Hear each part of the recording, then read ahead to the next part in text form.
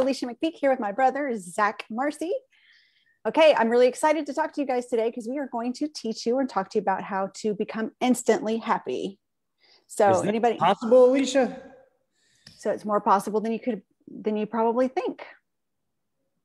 In So fact, go ahead. piggybacking off of that, think, Alicia, we're going to take it there. You ready? I'm ready. I want you to think you wake up in the morning and you have zero in your bank account. All of your money just disappears. Think about that. How do you feel? Stressed. Alicia? Panicked. Alicia, right Fearful. now, you woke up in the morning and suddenly you realize you had $1.7 billion just instantly appear in your bank account. How do you feel? Like I can have a great day. But understand, these are events, right? Right. But it's our perception of events. It's our perception of life that it's our filter. It isn't the actual life. Don't get me wrong. I understand like bad events happening. Case in point, when we thought mom had a heart attack and she suddenly tells us, I don't know if you knew about this, but she suddenly tells me like 5 months down the road that she'd been getting treated. And I'm like, wait, what? Did you know this story? Needless to say, my perception in that moment, it was difficult. It was hard to deal with. And yeah, it sucked. And I let mom have it, just like she would let me have it if I tried to hide something like that from her. But we'll talk about that later on. See, that's another conversation, another day. Now you're like, wait a minute, I'm curious. I want to know this. Like, how did that happen? But it's our perception of it, right? We're perceiving something bad, tremendously bad happening. Right. And then we go into this pattern, this cycle, right? Exactly. But it's the cycle. It's all those things that we are actually in control of. I'm not saying this event wasn't terrible. What I'm saying is our reaction to it is well within our control. Now, one thing that we are instantly able to be happy and release feel-good hormones like serotonin is by doing this. Nice smile. It's a smile. Smiling actually creates a neurochemical reaction in our body. And we instantaneously, it's really, really hard to smile and feel like shit at the same time. Yeah. And there's a reason why. There's neurochemicals. The reason why somebody flashes a smile at you, even if you're mad, you smile back, or you immediately feel good, or you feel good about that person. They had a study, man, I want to say this was in Time magazine, where they took participants and they said, they go, hey, which of these people live a good life? Which of these people look like they would be your friend? And it was something ridiculous, like 89%. If I remember correctly, it was 88.3 or 89.3% of the people were choosing the people that had either a grin or a smile on their face as trustworthy, as attractive, as making them feel good, as somebody that they wanted to be friends with, because it isn't even just our smile, but it's also the people that are around us that are influencing us with that. You want to be instantly happy, surround yourself with amazing smiling people. Start smiling. Be with people that have a joyous attitude, even in spite of things that are going on, because it isn't the fact that bad things don't happen. It's our reaction to it that creates resourcefulness, that creates joy, that gives us the capability of being able to pull ourselves out of the gutter or the proverbial down times and into better moments of happiness. So I love the whole concept of the fact that it's our perception, because literally everything in our life is our perception. And we come to the table with our own set of glasses that we look out of, and those glasses that we put on every day, we have them on, make me see the situation one way and you see the situation another. And the biggest place I see this is with children who grew up in the same family. In fact, you and I are two people who grew up in the same family. And I had one very different perception than you had. And it's not that we didn't have some unique experiences. No question we did, where there's boy versus girl. I'm a few years older than you. So there's things that would make a difference, but really we still had the same parents, right? And we had very different perceptions. And I will tell you guys, mine wasn't of a happy, fun, joyous life. Mine was very negative and Zach's wasn't. So that was really interesting to me when I started learning about how we perceive things. And this is across the board. So when you're talking about perception of things going on around you, what you're dealing with here is the fact that your emotions, we let our emotions run off with us instead of being in control of our emotions. So we just think that we are supposed to feel this way. I'm upset, I'm anxious, I'm depressed, I'm tired. And we become that thing instead of saying, okay, so there's a landmark talks about being, you can feel tired, but not be tired. You don't have to be that way, right? You don't have to become that. And that's what happens. Am I going a little too deep here? Because it really is. No. Okay. Actually, I love that. And let me piggyback off of that real quick. And that's a thing, like just before we got on here, guys, Alicia and I were kind of like going back and forth about labels. But, you and I both had gotten into very deep conversation with clients earlier today, and we worked really hard as coaches on ourselves and also on our clients to dissociate an experience from the person, and creating a gap between the label on the experience and ownership and identity. Because they aren't the same. Our identity is defined by us. The moment you say, I am, you are accepting something. Maybe it's a temporary situation. Crap, I have some really good notes written up on this in particular. I think I do too.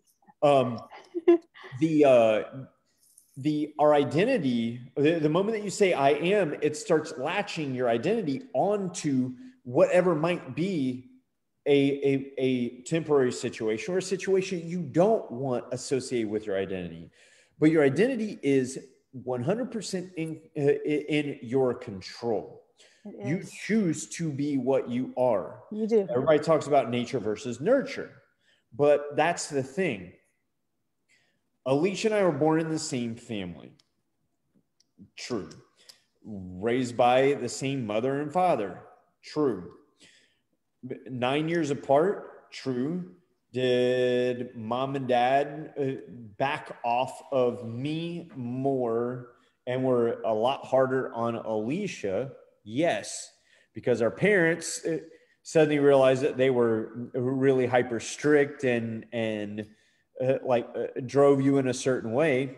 Quite frankly, I just was better. You just were better hiding it. I know. I was better at getting away with stuff because I know you getting in trouble all the time and go, oh, I'm not going to do that.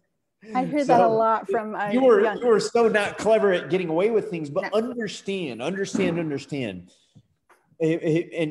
staying on topic here, there were a lot of things that in our identities we came through in different ways. Mm-hmm. And we both come to the same conclusion, work with our clients in a certain way, that identity is fluid. It's not fixed. And it is whatever we choose to make it. Because in all honesty, a lot of the discipline and things that mom and dad raised you with gave you an opportunity to realize, okay, there's a lot of things that I don't want to do with my own children. And you have managed to raise 3 freaking phenomenal and amazing daughters, and now working with 2 other stepchildren at the same time, and now being a grandmother that can spoil the hell out of the kids. I'm really good. Man, you ought to see mom and dad with my children, man. It's not even funny. Yeah, I don't have that anyway, experience. But another topic for another time. But understand that these a lot of these experiences Instead of creating an identity, what we've done is we've taken those experiences, we are choosing to do with those experiences as either useless and tossing them, or as a lesson to do something with, while shaping and forging our identity each step of the way. Go ahead. Okay, so here's what I want to say about that. I'm going to use a personal story. And I talked about this in the past. So my personal story is I was in a very unhappy marriage for many years. And I had the perception that I was just an unhappy person. And so it caused me not to make any moves. And as I started really growing and digging into personal growth, I'll never forget the day that it was like, oh, holy crap, I have to do something about this. Because it was the moment where somebody said, if you don't like your life, it's completely your responsibility. You've chosen that life. And I was like, shoot. But then I went, wait a minute. If this is what I've chosen, I can choose something else. Like it was like, holy crap, kick me in the butt, and so freeing at the same time. Like we literally can choose the way we think, the way we react, the way we feel, but we can completely choose our life. And I think back to an emotion thing, people think that they don't have choices about their emotions. They really think they don't. They just respond, or actually they just react. They don't even respond. They react. And then it becomes, I'm not going to get it right, but Dr. Joseph Dispenza says it's something like, you're in a bad mood because something happened, and that bad mood becomes a bad attitude, and that bad attitude becomes a bad personality. It's who you end up becoming. And it's all about wiring neural pathways when we're coming at from that perspective. Yeah, and Joe says that neurons that fire together wire together. Right. And right. we can unwire the ones that don't serve us by doing a lot more of the things that do serve us. And the more often, the quicker those neurons start firing together and staying together and building big neural highways that are strong. Can I describe my neural highway thing? I love my little philosophy on it. Go. So here's how I look at the neuro pathways. I look at it like a highway, but it's a dirt highway. Okay. And so have you ever seen dirt bikes on a dirt bike track? I'm talking to everybody, but they start making big ruts, right? And then the only place that bike can go is in the ruts, because if they get off that rut, it causes them to wobble and have an accident. Well, that's what happens in our brains. And this is the way I look at it. It becomes so well grooved that we don't even know there's a different way of thinking. So what has to happen first is we have to realize that we can think differently, react differently, feel differently. Remember guys, we're talking about being happy. Right. So back to being happy. Choosing to find positivity, choosing to find happiness, and then reiterating it, right? And then, so here was my experience.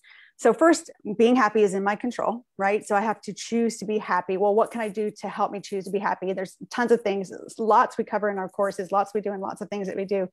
But in essence, you use certain tools to help you find your way to happiness and feeling and choosing happiness. And then what happens is one day you react again to something. Just, it's automatic. You react to something the same way you always have, and you're not happy and you don't feel happy. And then you go, wait a minute, I don't like this.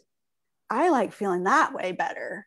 And now you work with the same tools to get yourself back over there. And at first this happens often, and then it starts happening less and less. And then now you've rewired your brain, and this new neural highway is big and long and wide open and smooth, and there's no traffic. And this is the road that you choose to go down. And anytime you get off and you get over here, it doesn't feel good anymore. Where right now, being unhappy feels normal. It feels like who you are. And remember what she just said. We are normalizing a situation that we don't like, but we start identifying it. We start saying, I am unhappy. And so that's a great place to start. Start not saying that. Say something different. Number one is start dissociating yourself from that emotion. Number two, start choosing the emotion that you want. Are you going to, you're going to go in with the best of intentions.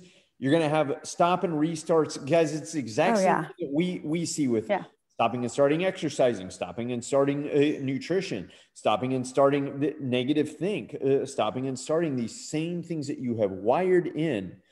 And guys, especially you sitting there listening to this, connecting to this story, you've been there. We understand that, especially you guys that are 40 and 50 plus that have probably been doing these same patterns for what? 50 years, 4, 5 decades. Mm-hmm. You know, here we are again, as Dr. Joe Dispenza says, having to break the pattern of being yourself, having to break the habit of being yourself. The only way to do that, only way we ever are able to do that is through rewiring, is through hard, concentrated work.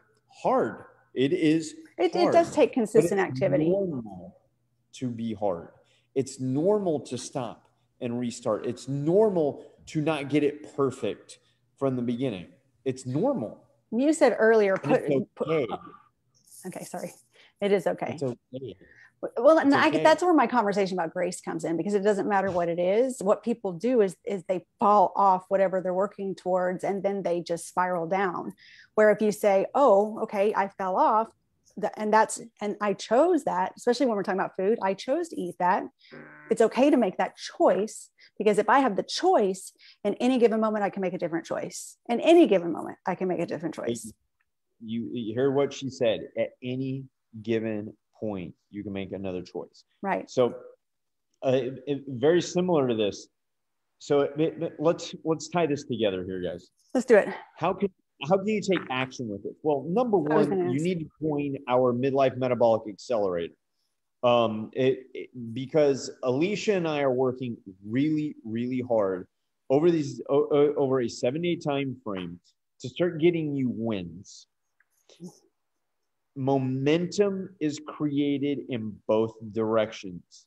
If you're not creating positive momentum going in one direction and you're choosing the momentum the other way, and remember, inaction is an action. Yeah. Creating momentum going in a positive direction by choice is what we work to get you on.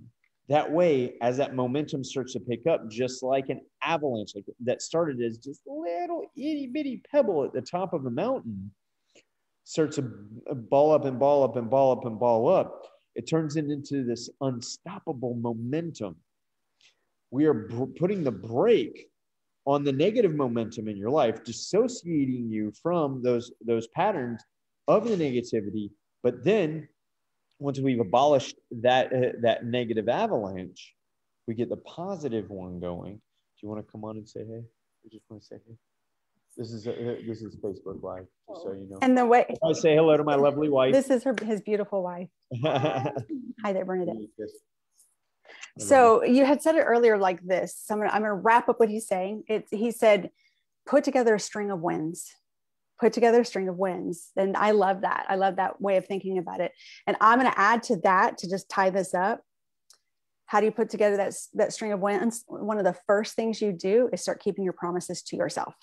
Self-promises are number one. If you can't trust yourself, you can't trust anybody. That's right. Honoring self-promises, and even if it's just you being honest with yourself. You know what? Today, I'm not going to follow my diet. I'm not going to follow the nutrition plan that I have set out. Just the sheer honesty of that is more important than saying you're going to do it and not doing it. Or I've chosen to not follow my meal plan today, because I feel like every time we make it a choice, we still have choice. So go ahead. Well, the second thing is this, and there's a lot of times people get mad at me for this, but something bad happens. And I almost always, do you remember Grandpa Marcy always smiling? Like he always had a smile planted on his face. I actually learned this from him. I remember Grandma getting mad at him over something one day, and he was smiling. What's wrong with you? And he would always smile. Well, when something horrible happens, I actually wind up smiling. I wind up smiling pretty much through everything. And even when people get mad at me, why are you smiling? Because it's a lot better than crying. And I feel a little bit more resourceful, because I'm not surprised if something bad happens. I'm just prepared to do something about it. And I need to figure out the best way to react right now. So I'm going to smile. I'm going to figure out exactly what to do. The smiling releases serotonin, and it gives you the capability of being a lot more resourceful in the moment. You might get punched, but you're going to feel a lot better. But at the same time, it's coming from a resourceful place. So choice in choosing, honesty, smiling, so you feel better than feeling like shit. So you're breaking that pattern, and join Midlife Metabolic Accelerator so we can actually start taking you through all of the steps that it takes, which are a little bit beyond the scope of what we could cover in just a 15-minute conversation here on Facebook. We could go on and on about this, but don't forget, don't lose fat, not faith over 40. And you will find in the description here, or the link or below, the link to the intake form to join our 7-day challenge. What is the 7-day challenge, Alicia? What's it called? Midlife Metabolic Accelerator free 7-day challenge. Bam. Nailed it, and she's been practicing it because she's been fumbling over it. So I wanted to mess with her, but she aced it. All right, guys. Lose fat, not faith after 40. I hope to see you guys tomorrow. I also hope to see you guys in the challenge. Talk soon. Bye.